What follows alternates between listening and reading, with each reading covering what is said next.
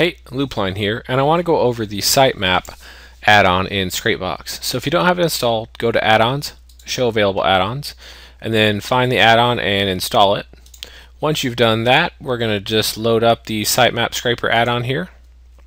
And what the Sitemap Scraper Addon does is it will load a sitemap of a domain, and then it will scrape all the URLs out of that sitemap. So I'm just going to go ahead and import some URLs from Scrapebox that I have here.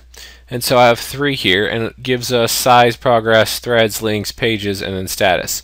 When I hit start, what it's going to do is go out and give me the size and then pull in all of the links. So I've got 102 and then 36, for instance, and then I can control my connections for deep crawling.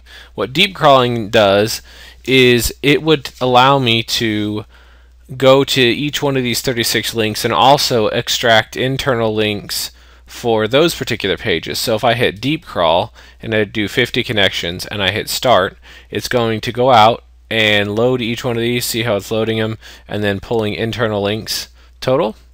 And then basically it'll give us that all together, and then we can show extracted links when it's done. So I'm going to pause the video here. Actually it finished there, so let's show extracted links, and then we can see as we go through here that we have all of our links there. And then of course we can export them to a particular file. So if you need to scrape internal pages of a site and it has a sitemap, you can load that in there. And that is how the Scrapebox Sitemap Scraper Addon works.